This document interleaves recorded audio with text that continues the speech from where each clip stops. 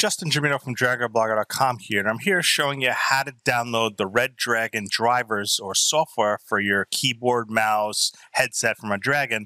They come in a .rar file, so if you don't have WinRAR, you don't have to worry about it. RAR files can be extracted for free software from 7-Zip. So I'm going to show you what you do. You go find your software on Redragon Zone or Redragon USA, or follow the link in the description or in the pinned comment on this video.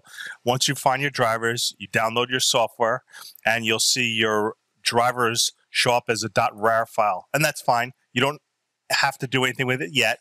Then what you want to do is you want to go over now and go to 7zip.com. That's www.7-zip.org. Sorry, not .com.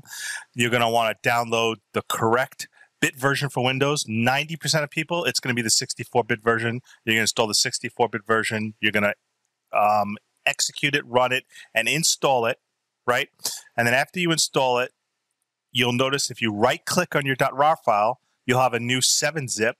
And then you could say extract files here, which puts it in this folder, or extract to a separate folder. So you just extract to Redragon Impact Gaming Mouse, and then now you've got your exe file to set up your Impact software. So again, to extract RAR files for free, my recommendation is to just go get 7-zip at 7-zip.org, download it, then you can just install it, right-click and extract RAR files, and then get you access to your Redragon software.